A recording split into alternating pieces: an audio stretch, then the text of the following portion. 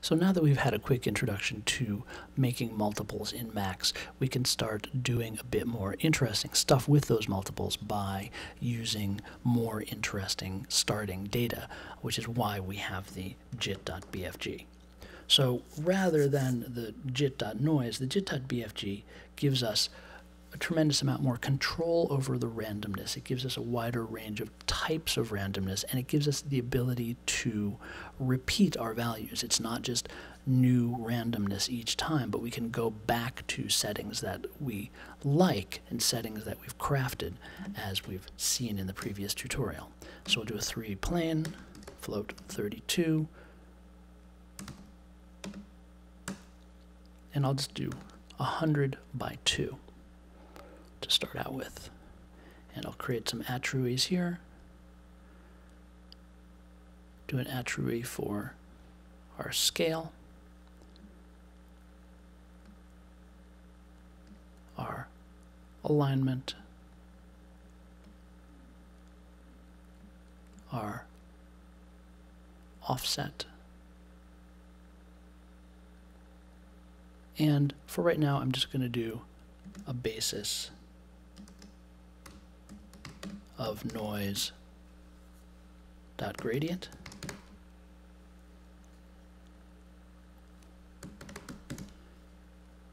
and we'll take a look at this as an image first. Now alignment, we can just simply take a floating point number box, plug it into alignment, that's fine. But for scale and offset, we're going to want to use the pack object. Pack 2 floating point values so that we can independently control the X and the Y offset and the X and the Y scale. And of course the reason why we're sending these out to number boxes rather than controlling them directly from the attribute is there's 2 reasons really. One is so that we can save these values into a preset, and the other is because it's hard to interact with the multiple values in the offset and the scale in the jit.bfg's attributes.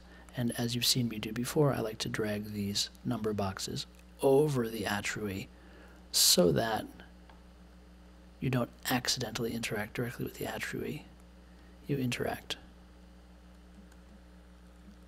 with the number boxes. You can option click and drag and Command K to hide on lock, and that gives you a much neater appearance.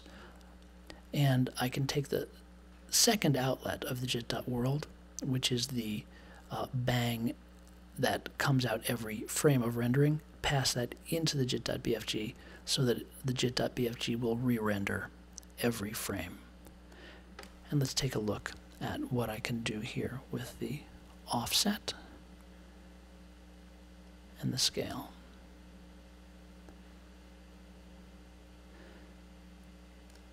So you see, by increasing the X scale, right, I'm increasing these bands of randomness being generated by the jit.bfg. By increasing the Y scale, I'm separating the values of the 2 rows. By increasing the alignment from 0, where red, green, and blue, or X, Y, and Z are all the same, I can shift those apart so that I get different noise on the 3 planes. And then the offset allows me to scroll through the noise.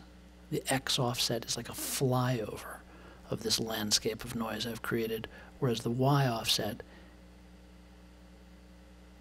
is going to shift the 2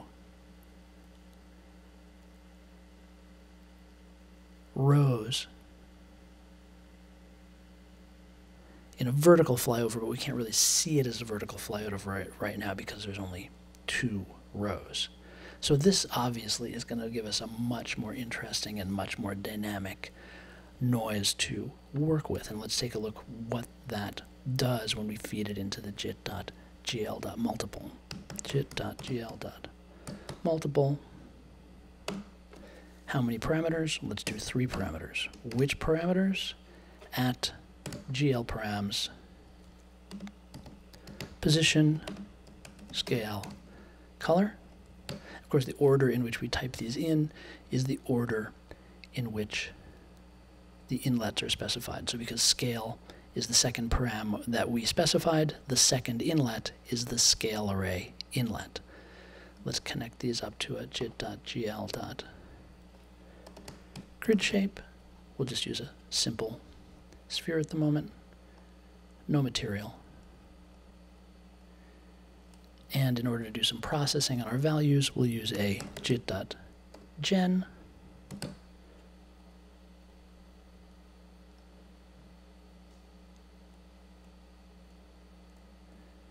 Dive inside our gen. We only need 1 inlet.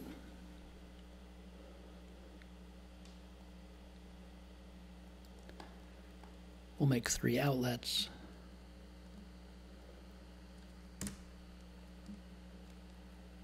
One outlet for position, outlet for scale, and 1 outlet for color.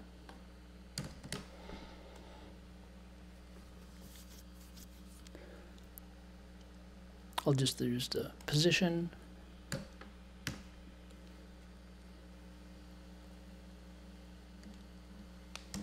I'll center my position around 0 by subtracting 0.5, and I'll spread it out a bit over 5 meters. And that's my position, and I'll have my scale be fixed at 0.1 meter. And I'll use my raw output of my jit.bfg as my color information.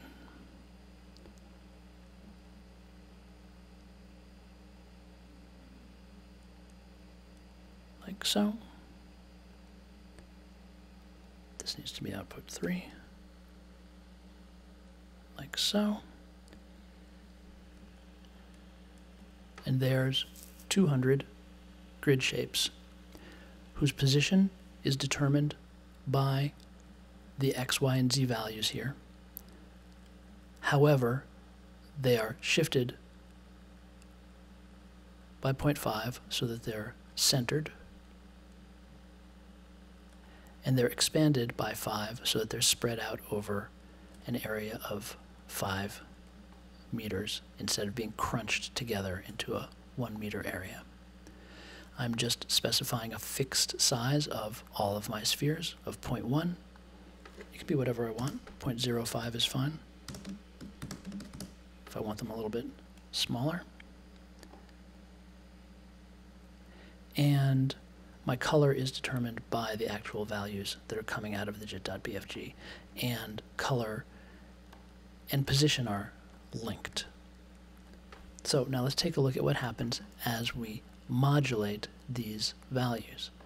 Let's modulate the offset. I'm going to spread out my number boxes here so I get a bit finer control.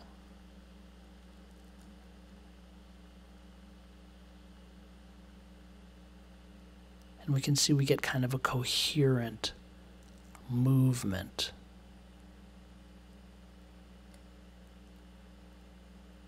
And here we get a kind of coherent morphing of the shape. The alignment at 0 is just going to give us a straight line.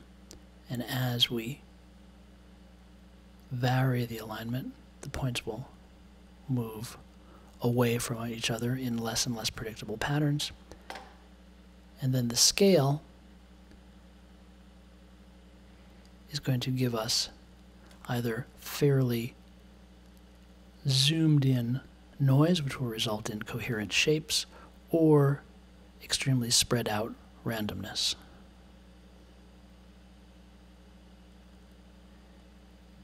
Whereas the Y scale will really determine the differentiation between the two shapes that are being generated here.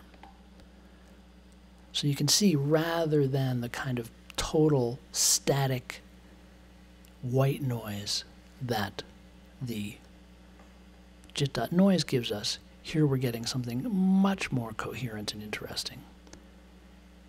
And each row of the output of the jit.bfg is kind of its own shape. So if we were to put more rows, now we have 500 circles.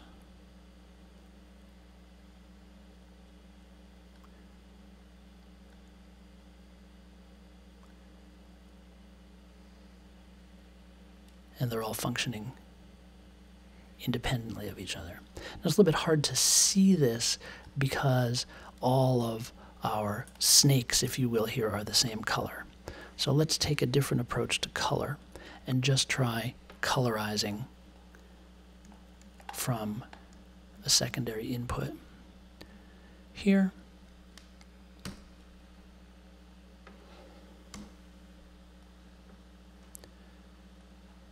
and I'll go back to our nice simple jit.noise.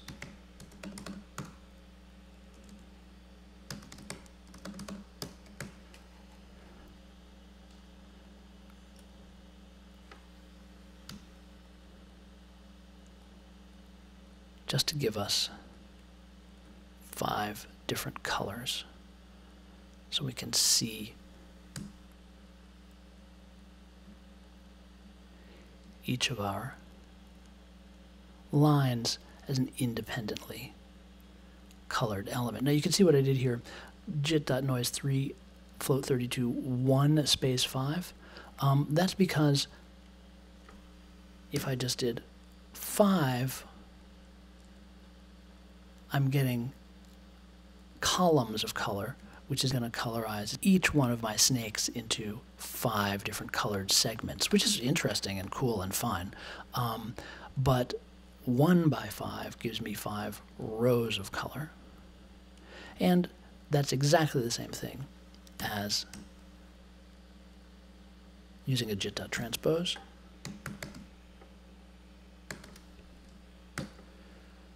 Which will also transpose my 5 columns of color into 5 rows of color.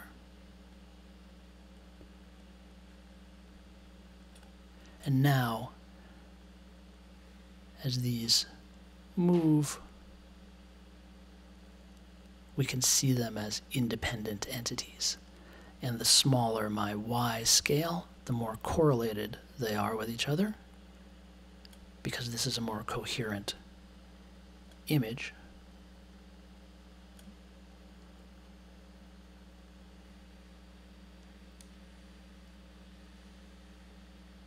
And the larger my X scale, the more randomness there is, but still a coherent pattern. And you can see the clusters are staying together because my Y scale is small.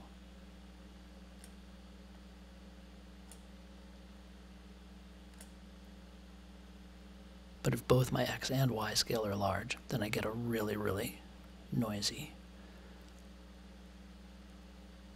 structure. So you can get structures that look like writing or organic forms or all sorts of different effects. And of course, all of this can be saved into a preset.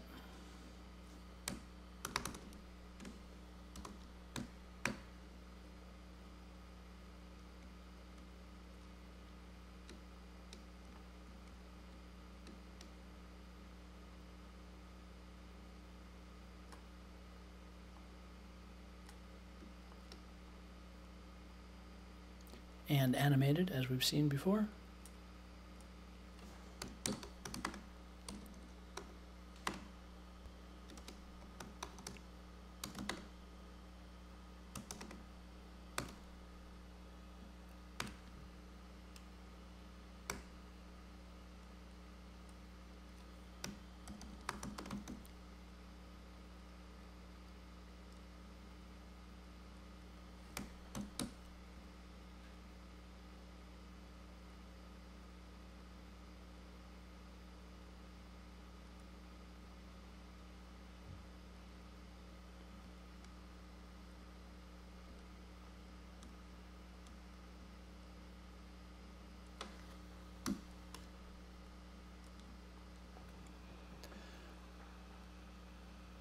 create some really beautiful organic effects.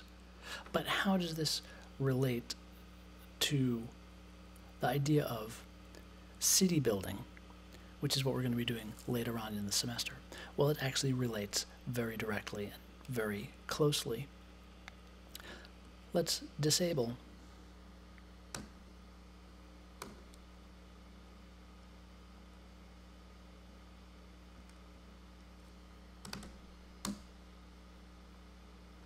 these, and let's make a whole new section over here where we're dealing with cubes.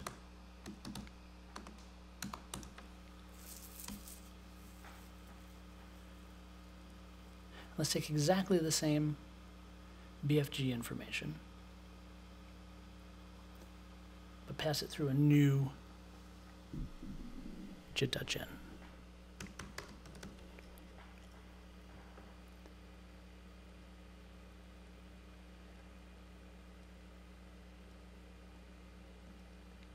And in this jit.gen,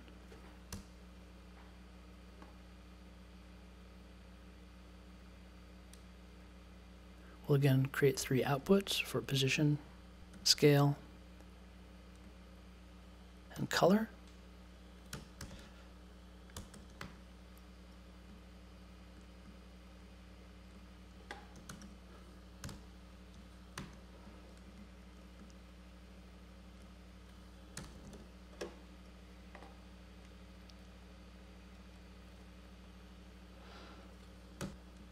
Take our values and spread them out on the X and Z axes only, and let's zero them on the Y axis. And we can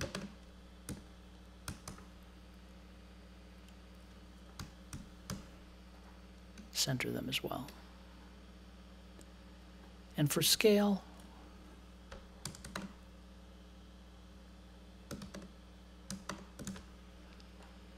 we'll just do 1 meter tall buildings. And we'll use our raw values for color and connect output 2 to scale, connect output 3 to color. And now we're getting something quite interesting. We can knock this back down to just say 200 buildings.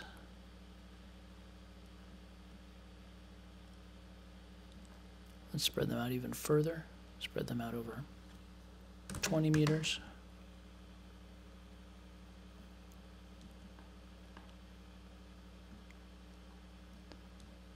And let's give them a material.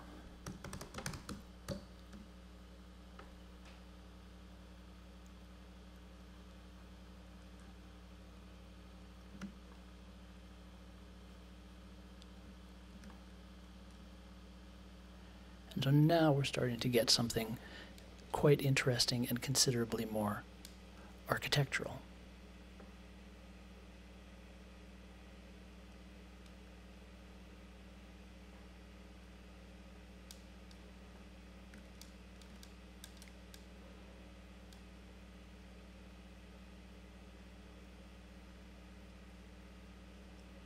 So we can get everything from a